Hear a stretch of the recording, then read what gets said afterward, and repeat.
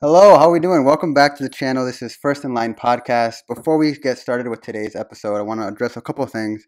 First, right, new host here, so hopefully I'm really excited to get this started. Second thing, right, you guys peep the merch. Okay, if you want to support the channel, if you want to support the progress that we're doing here, please first link down in the description.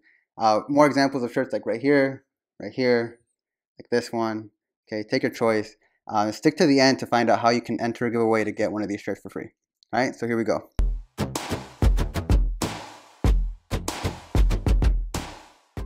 All right, so First in Line Podcast, we have Jason Chavez-Cruz here. So give it up, Jason Chavez-Cruz, my guy.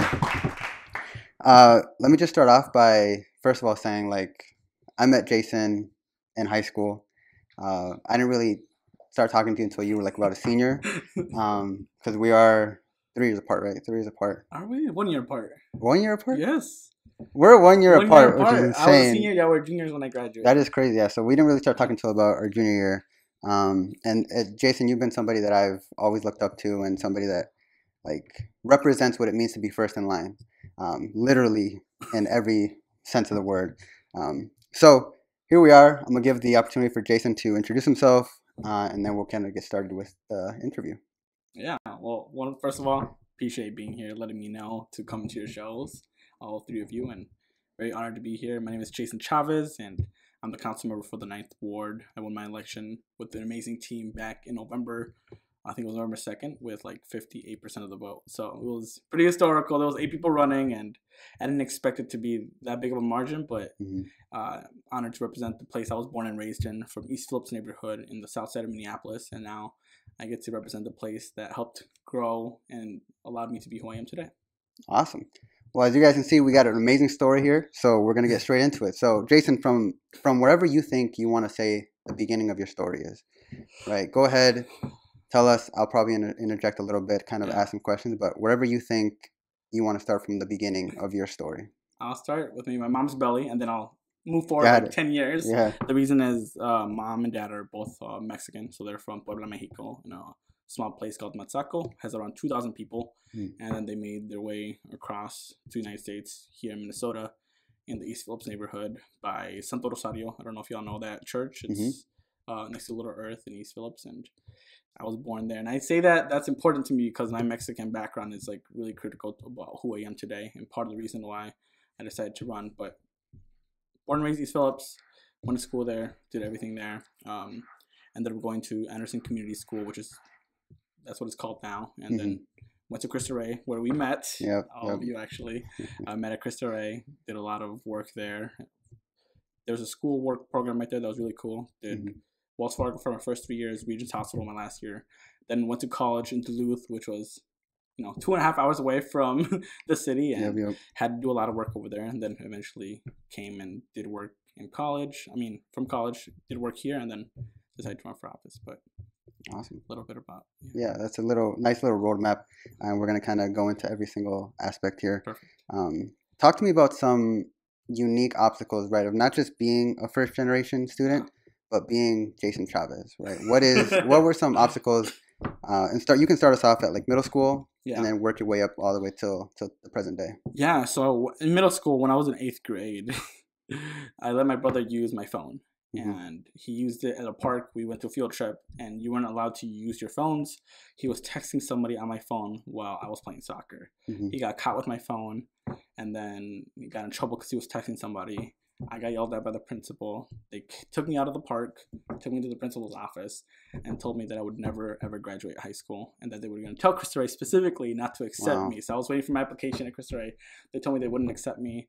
My dad took me in the office. He picked me up, started crying. And then that was one of the moments where I was like, okay, I'm not smart enough. I'm not good enough. I'm never going to make it in life. And at the moment, my mom was forcing me to go to Cristo Rey, which is really funny. And I was like, I don't want to go. But after that moment, I was like, I want to go there. I need to go there. And I was like praying at night, like I need to make sure that I go to Cristo Rey, even if they don't accept me. And I was scared that my principal was the one that was saying, you're not going to graduate high school ever. And I'm going to make sure you don't get accepted to Cristo Rey. So I had that behind my head every day in high school. First 3 years of we can jump into high school in a bit. But that was very, very instrumental because they kicked me out of my graduation. Wow. And that just stood with me the rest of my life. And to this day, it's like I need to prove this person wrong. And I did. But we'll talk about that in a bit. Great. So what were those obstacles in high school? What were some unique obstacles again in high school that for people that are listening that are in high school, going towards high school, just of a first generation student? I know Cristo Rey is a little bit different because it's kind of tailored towards the first generation student. But even then, I feel like there are some obstacles when you start applying to colleges, when you start applying to scholarships, right? And you start getting into like now it's like out of this net and into like a bigger, more competitive net. So what are some obstacles, if any, that you really experienced in high school? Yeah, so once I got to junior year, I was very nervous because I did really bad my freshman, sophomore, first year of junior year. So I was getting ready to apply to colleges, and I was like, my grades were not good. The teachers looked at me as like the class clown, or like the person that would mess around in class. And then I told myself towards the end of my junior year that I'm like, okay, you know what, like, I have 1 year left, and I need to get my good grades. I need to study hard, and I knew that I had to study like 10 times harder than a lot of people because things wouldn't just easily come to my head. So I had to study a lot and like hope that like colleges would look at my grades at least the last semester of junior year and the beginning of senior year. And one advice I would say is that like even if you don't have the best grades, at least that junior year, senior year, work really hard. And colleges really see that, and they see that like you can transform. I went from like 2 point something to like a 4.0 student towards my last year, and that really helped me a lot. So I would say like work hard no matter what, even if you've had bad grades in the past. Colleges see that difference. Apply early, apply everywhere, apply to every scholarship that you can get. I didn't have the best grades, and I still got like 3 full rides. And I would say that's because I applied to everything I could get my hands into. And I don't know, like use those things where people don't believe in you and try to not motivate you as your weapon. I know I used it when I told you earlier that my principal told me I would never graduate. I was like, you know what? He might have been right in what he thought was going to happen, but I used that as an energy to move forward, and I was able to graduate with a lot of scholarships. So and then being, somebody who always Cristo Rey is, right, you're a very proud alum, and we're extremely proud to have you as an alum. And, now that I work at Cristo Rey, which definitely not my story right now, but we'll get to it one day maybe. Yes, you will. Talk about now moving into college, right? This is where a lot of first generation students experience that shock, right? The culture shock, because right at this point we're first generation because we're the first ones to do it. And so we don't have siblings that have done it. We don't have cousins, uncles, right? Especially with the important part is, right, in college, getting to know people, right? We don't have the doctors in our families. We don't have the lawyers. So talk more about now how that felt to you. And, graduating college is very impressive as a first generation student. So what did you do to push yourself through, and not only like push yourself through, but I mean, and I'll let you get to what you did in college, because that was also a great different thing that you hopefully want to share with us. But how you actually leveraged who you are to get you at the end of St. Scholastica as the president. So first year came in, I was doing nursing, and it was something I thought I wanted to do before I realized I hated blood, and that I could never really actually do it if I wanted to. I would actually attribute it to my family, the reason I was able to stay and graduate. So my first year came, it was okay. I didn't do the best, but I did what I could. And then the following semester, I was like falling out of track. And then I heard that my brother Brian, cousin Josue, my cousin Alan all got the same scholarship I did, and they were going to come to St. Scholastica. And I was like, dude, if I continue to do bad at school, and if I leave the school, which I wanted to do, I was ready to just drop out. And like, I'm like, college isn't for me. I'm leaving.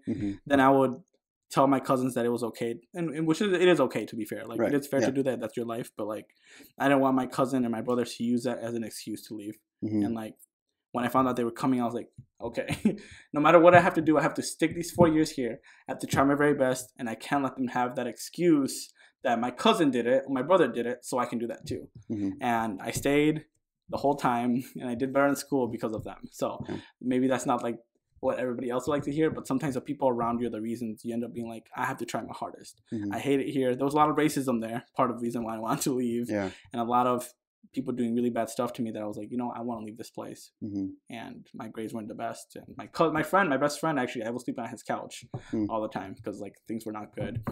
But because of them, I was able to like stay and eventually had like what 6 family members at St. Scholastica. Yeah, 6 family members. Well, 6 including me. Yeah, 6 family members at St. Scholastica, and all part of like the student body. Student body government. Yeah, which is fantastic. So there's a lot of articles, right, talking about Jason and who he is and what he's done, right, for the community. And one of the articles that I read was something about, right, like wherever Jason goes, right, people follow. And you kind of touched about this with like the scholarship at St. Scholastica, right? How you go, people follow. And I think it's impressive to become president of the student body, right, at a college. I think that's really impressive. But then also to go on and be elected for the city council, right? So I kind of want you to talk about who is Jason like as a leader? Yeah. Like I know you personally, right? And like I've seen videos of you campaigning, right? I was in Philadelphia when everything was going down. But like I've seen you work, right? And you work like it's almost like two different people, right? Like we're out there playing pool, you're joking around, having a great time, right? Laughing at everything. You know what I'm saying? Yeah. But then there's this other Jason where it's just like you got to get things done, and you get things done, right? So first, I want you to tackle, right, what kind of leader are you, and how did you pick up those leadership skills throughout your journey as a FirstGen student?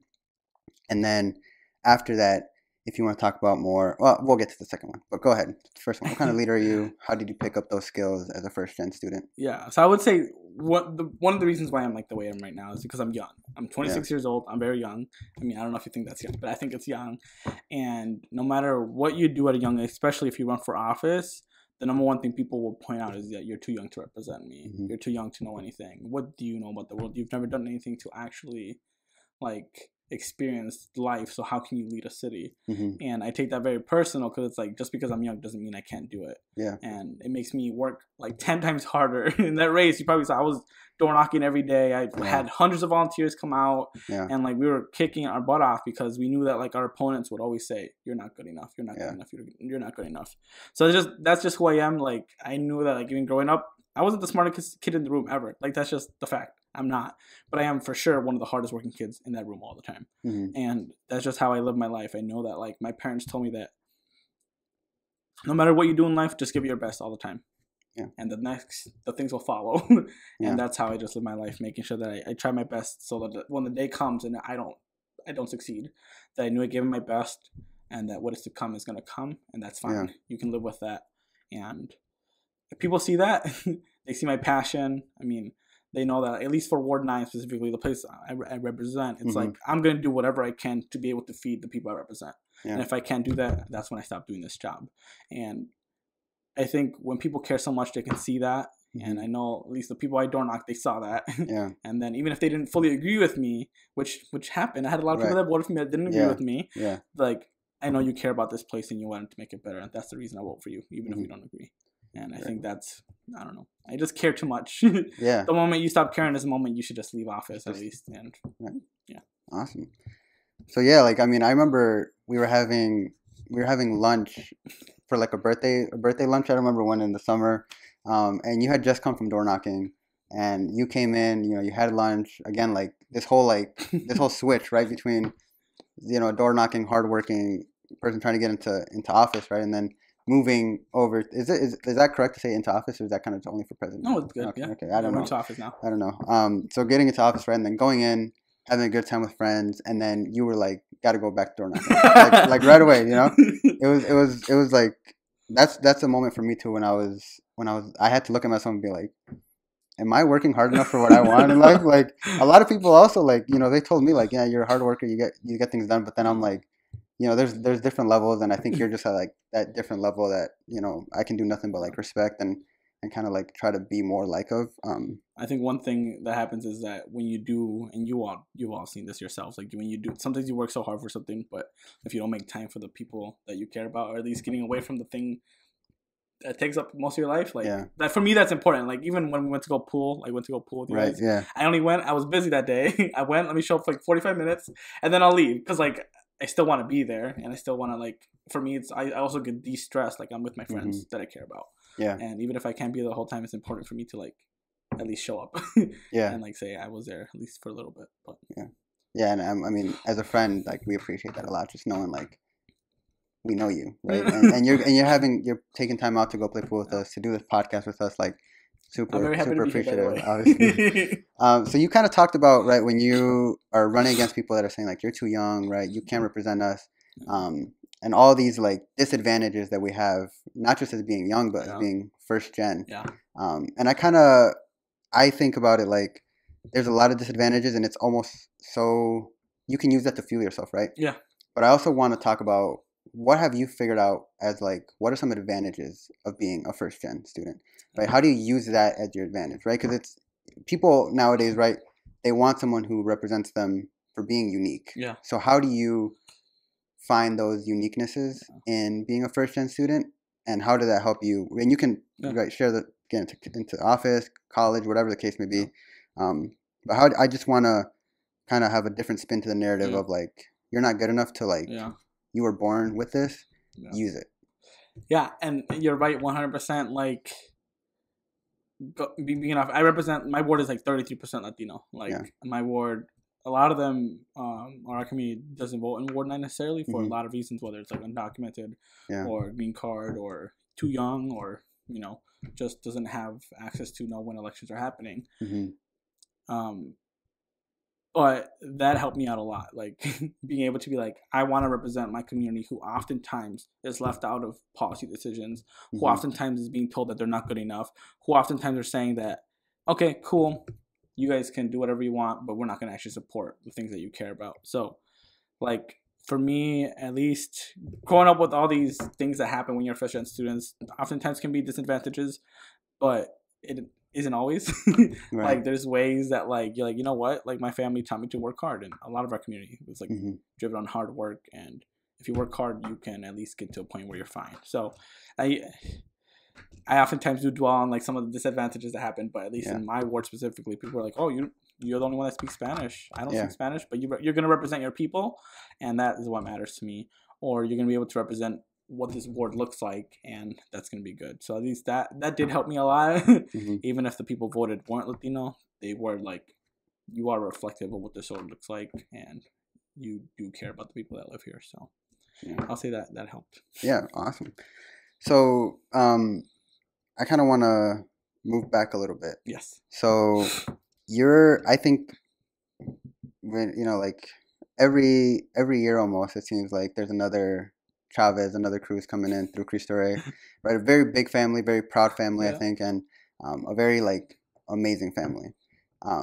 So I think it's a lot of us can relate to what it is to be a first generation student, but me as someone who is a first generation student, but a middle child. Right, like my older sister experienced what you're experiencing. I did not.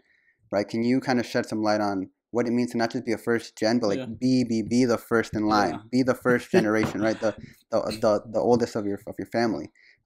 So like, how does that differ from, right? As from my personal experience, right? Like I saw my sister and I was like, never do that. Yeah. Definitely do more of that. And so like I kind of started planning myself, right? And you know, Brian, amazing guy. Like shout out to Brian, right? If he's listening. What's up, brother? He probably thought of that too, like very like seeing you and kind of like, and you guys are very, very close, right? My sister's 4 years apart, so I kind of we're less than a year. I'm October 11th. He's October 1st. Wow, 11 months and what, 20 days? Something like that, yeah. So close enough, right? But like, what is that? What is that experience as like literally being first in line? What is that? I want to take it back a couple years when I was younger. So I was the first in my family, immediate family, for that 4-year degree. And first in many, like I have families that did like the 1-year certificate for like nursing stuff. But my cousin Daisy, who's my cousin Shanti, went to Cristo Rey and St. Scholastica, her sister. She was like the first one to go to like any school, and she was young. She had to learn English through her teachers. Like, you know, like a lot of us have to learn English through like our teachers, or our parents don't speak it. Yeah. And I had to learn a lot from my teachers, but she was the one that helped me like learn English more, how to spell my last, like, you know, all that basic stuff you need in school. Like at least you had a cousin that went through like at least the first 3 years of high school, and not high school, but 3 years of school, and like the person you can look to. So like I know life wasn't easy for her from that aspect. Like she always had to like teach us, or like she had to learn it on her own, which made me like learn it more from her and my teachers instead of my parents, who like, you know, that makes it sound more difficult. So I always look at her and be like, you had to do what I didn't have to do, right? I didn't have to be the only person that had to teach my family English. Yeah. But moving forward, since I was the first one to do the 4-year, that was very difficult. Like I said earlier, like the first year was very difficult. Yeah. But you also start to realize that like there isn't that many first generation students all the time, and the harder you work, sometimes the better outcome there is. But sorry, repeat the question because I think I got a little off track. That's so good. I was just asking more of like the unique obstacles of being not just like a first generation student, but like being the first generation and being like the first in line. Like for like my older sister was first, right? Then it was me, then my little sister, my little brother. Right, so my little brother has advantages that I never had. You get right? to teach him, and exactly, help him, right? walk him through FAFSA, everything. Exactly, right? And I had advantages that my older sister didn't. I also have my own unique obstacles that my older sister didn't, right? Yeah. But what were your unique obstacles of not just being a first generation student, but being like the first person in your immediate family, knowing that Brian, right, he was watching, your cousins were watching, right? I think it goes back to like who you can get help with, right? Like you can't go back to your family like, hey, I'm struggling with this. I need help. You have to like rely on your support system at school, which oftentimes isn't the best at all. Yeah. And you have to do things on your own, or you have to be like the guinea pig and explore different options so you can succeed. Where like when my brother and cousin, all of them came, I was like, hey, this class is good. You can do this. You can do that. Yeah. I wouldn't do that.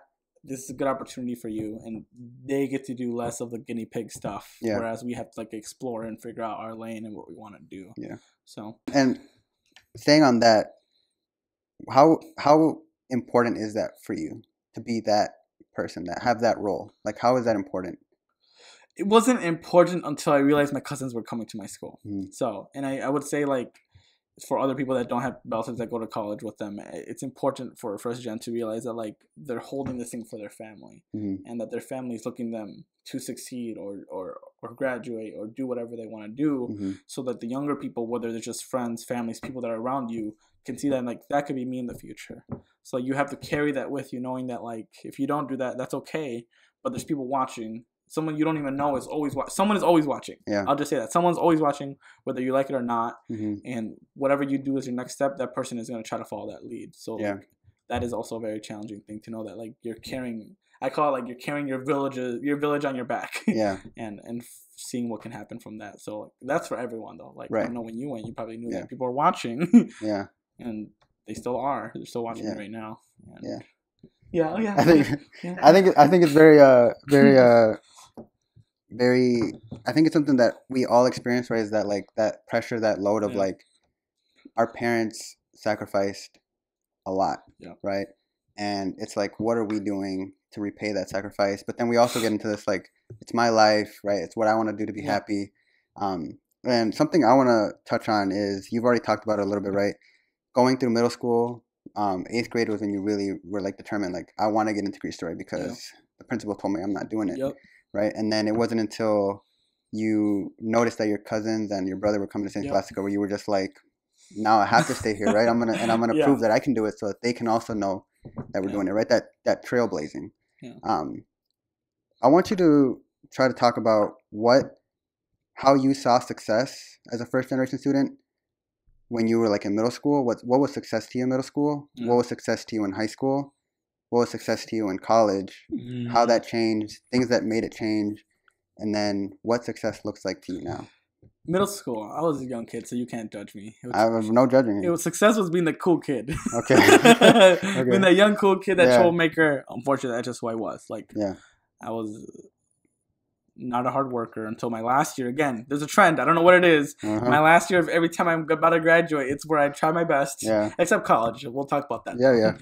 So when I was in middle school, my priorities changed, and I think everybody's priorities change as you get older, as the years progress. In middle school, for me, it was being that cool kid. That was like what the cool thing was. In high school, it was trying to pay as little as I could for college. So at the moment, it was like applying to everything, like I mentioned earlier, applying to every scholarship that I could, applying to every college that I could, and trying to make sure that I could at least make sure that I wouldn't make my family or myself pay too much when I graduated, if I were to graduate. Because I still didn't think I was going to graduate even if I went to college. So that's what success looked like for me at that moment. In college, it was it changed a lot. Like I said, I wanted to do nursing at first, ended up doing social work. Success for me was just graduating. Like, I went to college thinking I was never going to graduate, that I was just going to be there, whatever, try to graduate, and I wouldn't make it.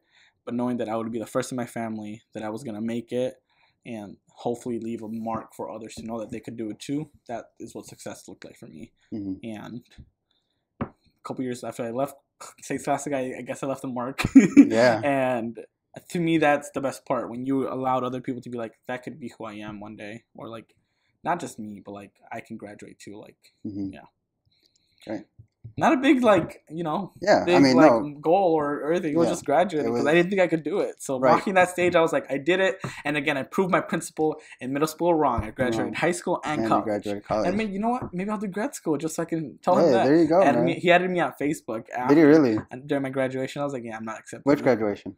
High school. After high school graduation. And I walked that stage knowing that I'm like, I did it and I proved you wrong. Dang. Yeah, I still hold the grudge. Yeah, I mean, I think there's a lot of ways that we have to find ways to like light the fire, right? And some of us, right, not including myself, can do it all by like wanting to be a better person and all this stuff, right? But at the end of the day, I mean, right, selfishly. And I joke around all my cousins, right, when we're all together, and I'm just like, yo, like, I have more degrees than my whole immediate family put together. You know what I'm saying? Like, but it's like it's what I do, because it's like that's who I am. That's what lights my competitive fire, right? Yeah, like, you're very competitive. Very competitive, right? Like in college, I mean, there was many times where no hate to, this might sound very bad, but no hate to like the bio majors out there, the chem majors, but. I was studying biochem, and there was many times where I was just like, you know what, like, this is a lot. Let me just do bio, cruise my way out of here, put on cruise control. Like, I'll be good. I had many of those conversations with myself, right? But like the thing was, for me, it was all internal. Yeah. Like, I think it was maybe 3 people that ever knew those intentions were in my head, right? Other than those 3 people, like, nobody else would have even thought, like, he's not going to do biochem, right? Like, I wanted everybody else to know, like, I went into college biochem, and I graduated biochem, and I wanted people to know. Now more people are going to know that those thoughts were going in my head, right? But like, I feel like we all have to have that fire, because that fire kind of ignites you, and when you get to that point, right? Like, as a first-gen student, and I think just as anybody, right? Like, when you crawl towards a point, like, because a lot of us, right, we're crawling and we're trying to get there. That feeling of like success is like, you take every inch of energy you can, right? So that feeling of success, right, when you graduated high school, when you graduated college, how did you feel when you graduated college? Like, because I also want to get to the point where graduating college is amazing, right? And I think it's something that a lot of us have to put more energy into, getting more first-gen students to graduate college, if that's what they want in their plans, right? But then I also want to talk about the difference between graduating college, because that's, once again, a huge accomplishment, but then getting elected into the office, right? Because, right, I can do my homework, I can pass my tests, nobody's going to vote for me to not graduate college. You know what I'm saying? It's a whole different type of accomplishment, right? And, like, they're both big accomplishments, but I want you to kind of, first of all, tell us how you felt when you graduated college, but then I really want you to zone into how you felt, the thought process, right? The weeks leading up to the voting, all of that stuff, because a lot of us, including myself, right, I don't know what goes on behind the scenes, right? Like, questions to me are like, did you already know you were going to win before? Like what goes on, right? All those questions, right? But I really want you to talk more about like what it felt like to have the people say, you deserve it, we want you to represent us, versus like, I did all my stuff, so you have to give me this degree. Yeah. So for college, I don't know, that was my parents' victory. Like, I think that's all they ever wanted, like, their children to graduate college. So like, that was my victory, but it was theirs as much. Yeah. Like they made it, they left Mexico, came to the United States, and saw their son graduate college, and that was like big for them. Like, I know the moment they cried, I cried. It was just like a big emotional day for all our family. So it was just an amazing feeling. Transitioning that into election, very different, because a lot of times from the outside, it looks very easy. Like, you can just run. Yeah. Jason's getting all these endorsements. He's door knocking, has a whole bunch of volunteers. People believe in him. But it's not as easy as your mental health is being drained every day. You go on social media, you get called names. Your face is all over, like, the news. You're getting called crazy. You get told that you're too young, that you're inexperienced, that you don't have a real job. You know, you get all those negative things that just get thrown at you every single day by all your opponents. And then you have people that you thought would support you from the beginning but didn't, who were your friends and were too scared to support you. Not you guys. I mean, like, politically speaking. Like, people that were too scared to get involved because these were not, people didn't know who was going to win. So you have that, the negative to be able to, you know, focus on every day and feel like you should just not run. And at times I contemplated dropping out the race. Like, it was not easy. But then you take away the positivity, right? Like, there's people in the Latino community that are like, wow, I see myself in you. You are the young person that is going to represent me in our community, and you're going to fight for us because you believe in this. Then I saw myself born and raised in this neighborhood, East Phillips, who oftentimes has been underinvested, forgotten about, left behind, and government oftentimes is like, you guys are not worth it. We're just going to put pollution into your backyard. Who cares about you? And that made me mad. And you get to fuel all the positivity of your neighbors being like, you know, we deserve change. We deserve someone that actually listens to us, someone that represents us. And that's what fueled me at the end, right? So it was a big change, like trying to flush out the negativity, which was a lot every day. Yeah, so I mean, some people, who was it? Carpio. He'd be like, your face is all over Uptown Crime. I would shout out to Uptown Crime. They don't like me. But they didn't win, so it's okay. So you can focus on the negative, but there's a lot of positivity. There's people that support you. You knock on doors, people like, you're changing the world. Like, I want you to represent me. Like, that's the best part, and that's why I started focusing on it. So the first few months was difficult. The summer was really good. My opponent got very nasty. He made videos about me. I'll show you after. It was very nasty.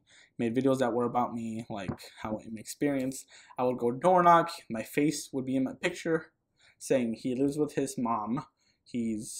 I would door knock. People were like, are you 17 years old? Because your opponent came and door knocked and said that you're 17 years old. Wow. I was like, oh, you can't be 17 and run for office. I was 25 at the moment. So there was just a lot of lies that were happening, and didn't really know what would happen. So it was like 2 weeks up to election. Still door knocking like crazy. The day of the election, we had my election party at Moon Palace. So my team, we were at the office. People were texting, phone banking, door knocking, everything. And I remember showing up to my party like 20 minutes late. It was already full. People were there, and I was like, I don't want to see nobody. I go to the back room, but before I entered, I told my team, I was like, I don't want you guys to lie to me. Like, I don't want you to be like, you won. Just kidding, we lost. Like, I want to know that when you guys tell me we won, that we won. I don't want to feel like bad that I think we won and lost, right? So I go to the back room, and I actually start praying. I get on my knees, start praying in the kitchen. And I'm like, whatever happened is meant to be. I don't know what the result's going to be, but I'm there. Then I start thinking, everybody's like just at the front of the party, just living their best life. And I'm like in the back about to cry. And then I walk out. I start walking forward, and my friend grabs me. He's like, I think you just won. And I was like, stop lying. And I go to the front, and there's a screen, and it shows 7 out of the 9 precincts reporting, which is like, there's 9 precincts, which is 9 voting locations in Ward 9, or at least places like of neighborhoods. And so we weren't even like 100% reporting. It was like, what, 70% reporting? And I looked at the numbers. We had at that moment 55% of the vote. There's 8 people in the race. So my top opponent, who I thought was going to do really good, he only had 900 votes. So I think he had like 11% at that moment. And I was like, the race isn't finished yet, but even if we were to lose the last 2 precincts, we won this election. So I called it. I was like, we won, y'all. And we started celebrating, and it felt good. I started thanking my team, and then my mom hugged me. And that's when I just started crying. Like, I lost it there. I was like, we won, we did it. And yeah, just thinking about it, because there's this video. Someone put this video on Twitter. It's just such a good video. It just reminds me of when things were easy, because things are not easy right now. And yeah, so it was emotional because it was a lot of work, and it wasn't like my victory. It really wasn't. Like, there was people from like Little Earth that were supporting me there. That like it was their victory. Those people that were door knocking every single day, it was their victory. And like Ward 9 specifically has been asking for change for the past 8 years. Like that's just a full fact. People are like, we need somebody different. Like it was their victory, and I was just able to be a part of that. I was able to be like the person that they voted for. Yeah. But it isn't like me. It was like the things that we together believed in, and that's what got us in this blowout. I would call it. Yeah, I mean, I would also call it. There were how many? 7 people running total? 8. Well, 8 including me. 8 including you. 7 against you, and you got 57% of the vote. 56. On the first ballot, because this Minneapolis is ranked choice voting, so you can choose your top 3. You choose your first, second, and third. If your first person doesn't win, it goes to the second person. Your vote goes to the second person. In order for it to not go to the second ballot, you need to get 50% plus 1 vote. Okay, so it had to kind of be like. So other races you saw like go to ranked choice voting. There was a race where it went to ranked choice voting, and my friend Robin, and she won by like 12 votes or something. So like it can get really, really close. It was a historical election, massive turnout. Local elections do not have massive turnout. This was massive turnout.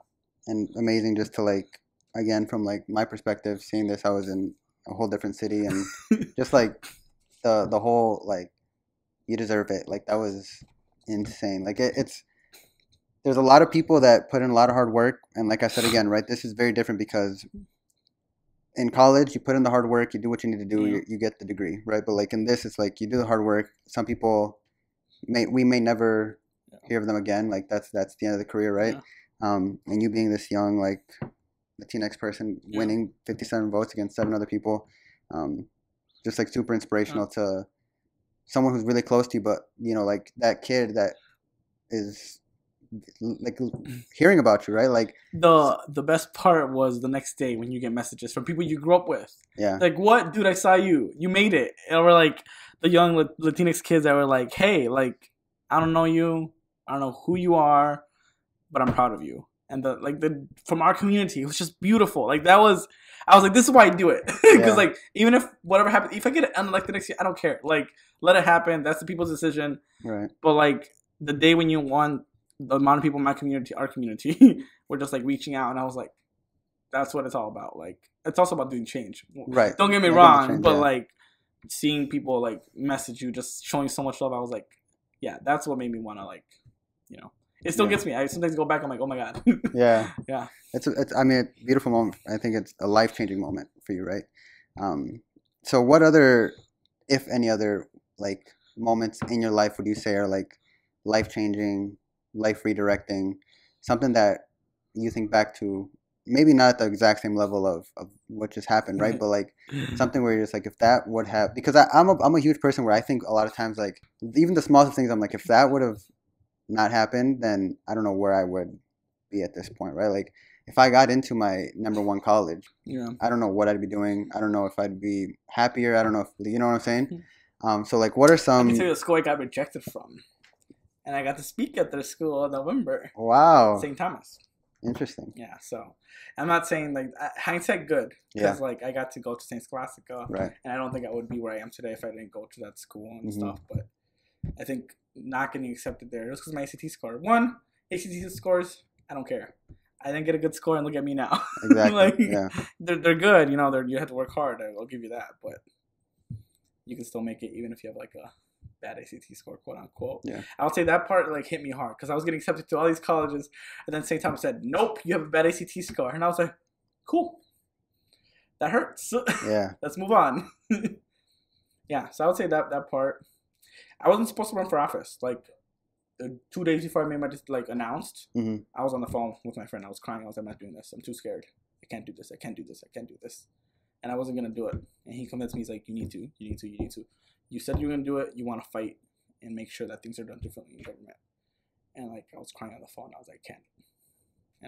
And then that combo switched it. And then, so I mentioned that because scary decisions sometimes are very difficult to make. And if I wasn't on the phone with him, I wouldn't have done it. And I would have never got to experience whether I would win or lose. Yeah.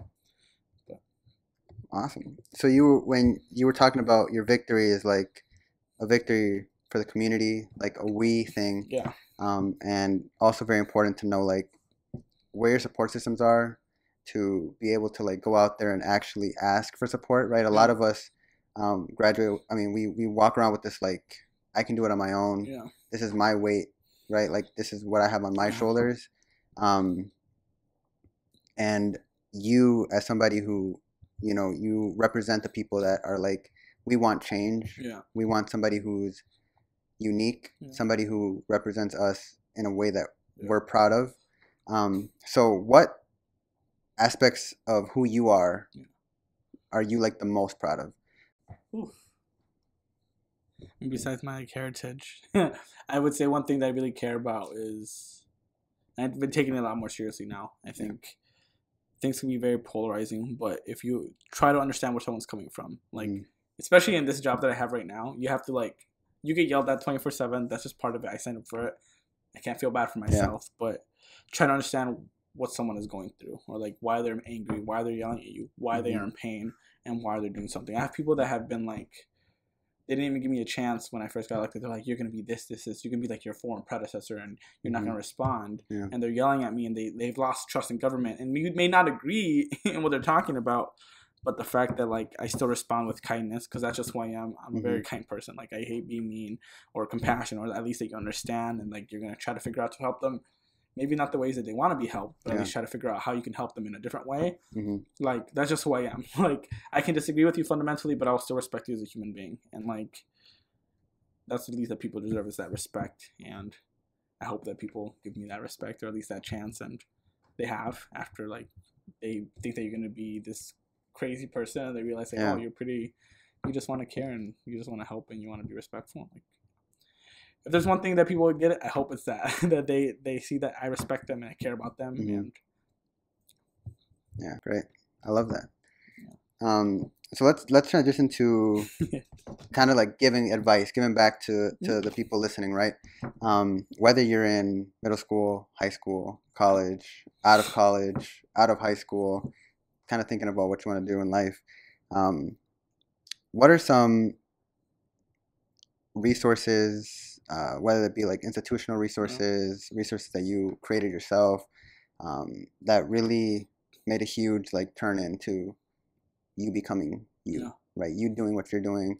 Because I think it's, again, going back to the whole thing, like it's so easy to point at the things that we don't have in life, point at the things that we want that would make life so much easier, right? But I think it's very important to also like shed light on the things that are there, because there's a lot of like, again, like perfect example, Cristo Rey, right?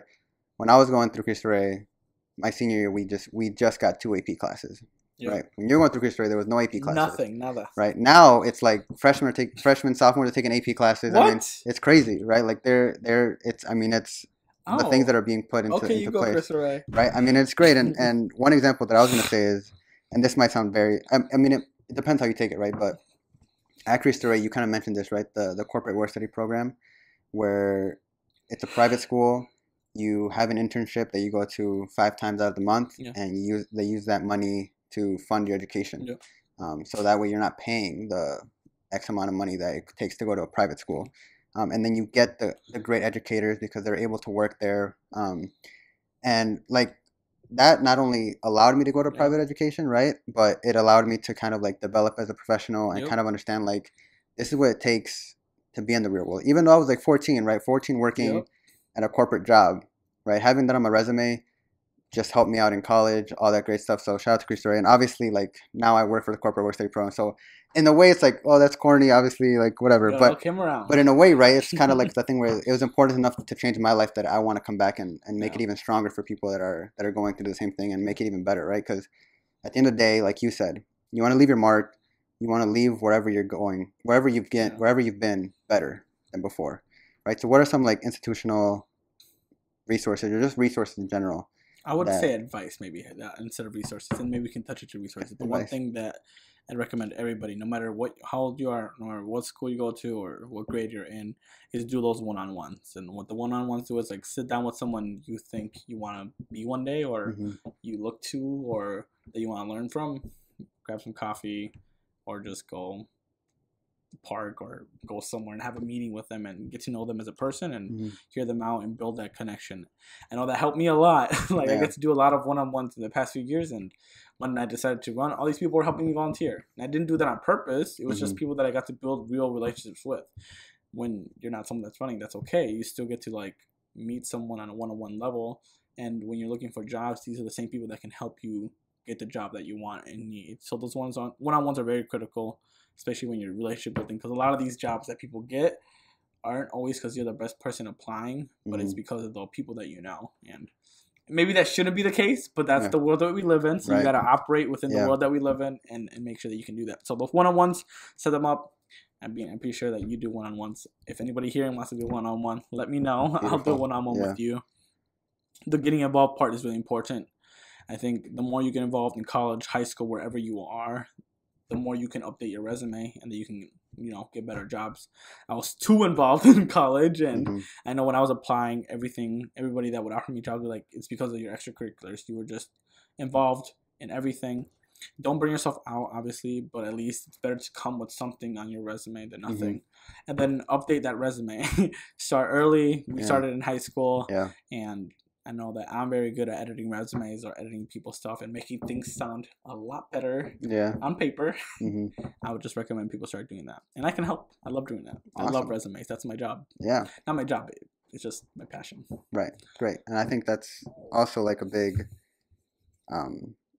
big difference in like what your career is, what your passion is, like this whole understanding of like what a vocation is, right? Like what are you called to do, and kind of how those intermix. And so I mean I think it's a great like way to listen to things and to go out there and like explore, right? Because at the end of the day, if there's a big forest, right, you don't know your way in, you don't know where you're out, like, but it's your job to start chopping down trees, start finding your way, and kind of collecting people along the way, and kind of like in a way doing what you want to do for your own happiness and for your success. Exactly. Awesome. So another question I want to touch on before, because you work with a very, at the end of the day, like a powerful community, right? You work with powerful people that make decisions, right? Where money's going, all that resource kind of talk, right? Yeah. How for those that are listening that might not identify as a first generation student, might not identify as a first gen, but somebody who is looking out to seeing how they can be a better ally towards first generations, to be a better support system. What are some things that you would say to those listening in that don't understand what it's like? And like the big purpose of this podcast is not just to like help each other out, it is, but like just to shed light onto the obstacles that we face and the upbringings that we come through, right? But to those that genuinely want to bring support in and not do it like in a huge like I'm a hero, this is what I'm doing it to be a hero kind of thing, because there's a huge difference between somebody being in a room and somebody feeling like they belong in that room, right? So what are those? There's an organization called Blues. They do this, like, people that graduate college, they pair them up with like a high school student, and I think if you can use that to like help mentor somebody, and I know I did that when I graduated. Yeah. If you can do that with a high school student, even through programs, whatever programs are available, we can help connect them. Like that is good. You get to mentor a high school student, you get to help them throughout their life, and it isn't more of like, oh, I can save somebody. It's more of like, I can help mentor somebody and provide them resources that they might not have, and help them walk through difficult decisions when those times comes. Because I know for us growing up, we didn't always have those mentors. Like, I mean, I know I didn't really always, you probably didn't either. Anybody here, it's very hard to have those mentors besides family. When it's hard decisions or like not knowing what to do with your life, at least having someone that's older help walk you through options, I think is really important. So get involved with those organizations and help young people out. Awesome.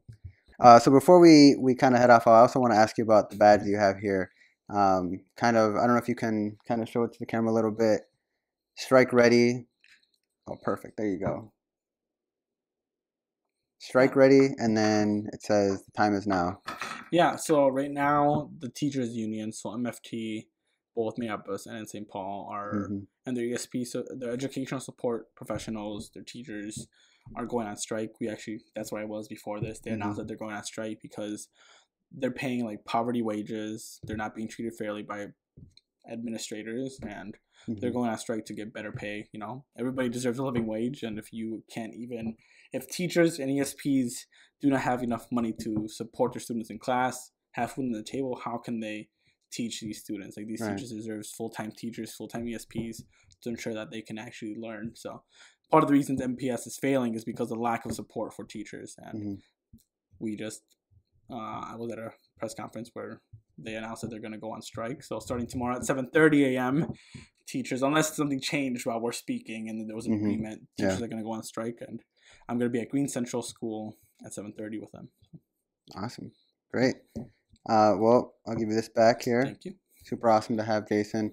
Again, like, super, super inspirational. Whole point of this is, right, to like get people ignited, get people excited. We're here with you. We're here on this journey together. Jason shared his story. It's a great story, many obstacles. And at the end of the day, it's a lot of hard work.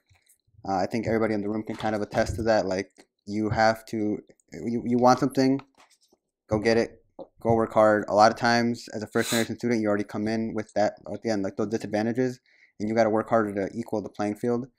So keep going, keep working. I'm gonna give Jason one more shot to kind of give final shout outs, final advice, final word, whatever you want to say, man. Camera's yours, and then we'll close it out. And it's been a great episode. Yeah, I'll finish it quickly. I never actually told you why I decided to run. Right? True. There's two big things. I saw our city council and our government in general, anytime that they pass policies at the city, state, county level, whatever federal government you name it, it always excluded undocumented immigrants. So you saw like the checks that the Trump and Biden administration passed, it did not include undocumented immigrants. And oftentimes that happens a lot at the city level. So I was like, I'm annoyed because that means that our families, the people we care about, are oftentimes excluded from that. So I was like, we need someone there that is going to at least make sure that that doesn't happen or continue to happen. So that's part of it. But also, when we lived in Midtown Phillips, my family and I lost our home. And that was like a very scary situation. We were foreclosed, evicted. You know, the housing crisis. I don't have to explain to you that. So that is still very prevalent, at least in Ward 9, where a lot of people end up becoming homeless or evicted, and rent continues to increase at dramatic rates. And that's part of the reason I was like, okay, this is enough. Too many people, my neighbors, are going through this, and I shouldn't say nobody, and people in office continue to ignore it or not take it seriously. So just want to mention that before we end. But I hope that, like, if you take anything from this, it's that you don't have to be the smartest person in the room. You don't have to be the most successful person in the room. As long as you work hard, and even then, it isn't always enough. It is a gamble at times, but if you work hard, you at least will get to a point where you will be okay. And I hope that's what people take. Because I know I wasn't the smartest kid in the room, but I was a hard worker. Right. And I still cared. Are. And I care about the things that I do, and was able to do things, at least. I continue to do things for our community. Right. So just work hard. Things aren't going to be easy, but that's part of it. Yeah. And where can people find you? If they want to connect, reach out, where can people find you? Yes. So two things. If you want to connect with me in an official capacity, it's jason.chavez. So jason.chavez, which is CHAVEZ, at Minneapolis, mn.gov, which is gov. And that is my official email. If you want to talk about something that isn't government, it's Jason. So my name, JASON, .cruz, which is CRUZ, .chavez, which is CHAVEZ, at gmail.com. Awesome. You guys heard it there. We're going to have the links for the programs that Jason mentioned at the bottom of the description. Also, again, right, like, support the merch. Woo, support the brand here. We have a shirt here for you, Jason. And yes, of course. Beautiful branding. Yo, one of my favorite colors. That's what I'm saying. For you to rock. It's sleek. That's what I'm saying. Look at it. Look out for us on Instagram. Again, Instagram links down in the description down below. The link so I'll send you guys the link. Exactly. The link will be, once again, the link for the shop will be down below. We'll have all the resources there. Go ahead, follow us on Instagram. Like I said before, hit subscribe, hit that like button, follow us on Facebook. We're putting in work. And we're going to hopefully try to get more people and try to get you back as well, kind of see where you're at later on in life. And leave a comment down below. It's been a great episode. Thank you to everybody in the back. And we'll see you guys next time.